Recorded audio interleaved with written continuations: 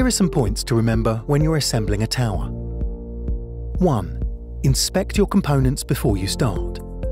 Make sure you have all the parts you need, that they are in good condition, and that you're not mixing and matching incompatible components. 2. Always follow the instruction manual for the make and model of tower that you are using. It's the only way to ensure you get a tower that is structurally sound and safe to use. 3. Make sure the ground is solid and flat.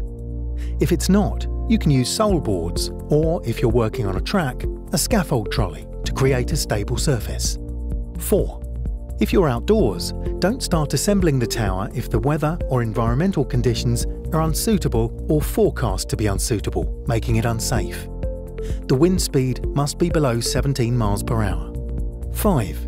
Check the tower is level as soon as you have the bottom end frames and braces assembled and before you build any higher. 6. Towers need to be stabilised to prevent them toppling over. Depending on what the manual says, your options could include the use of stabilisers, outriggers, Kent ledge, or by tying it into an adjacent structure. If your tower is close against a wall, you won't have room to install 4 stabilisers in the usual positions. Instead, 2 of the stabilisers could run parallel to the wall.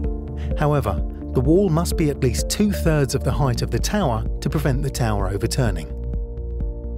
If the wall isn't high enough, the tower manufacturer can advise on alternative ways to stabilise the tower, such as Kent ledge, which is weight added to the base of the tower. If you're using a scaffold trolley to support and move the tower on the rails, there are a few points to remember. To be structurally sound and stable, a tower must be upright. That's why you always level it at the beginning of the build. If you are using a trolley, the same applies. If the track is canted or on an incline, the tower must still be vertical within 1 degree. That may mean checking the tower is vertical each time the trolley is moved. Remember, there are only 2 ways to assemble a tower safely. The 3T through the trap method, or by using an AGR or advanced guardrail tower. Using either means you never need to stand on an unprotected platform. That is, one without double guardrails all the way round all 4 sides of each platform.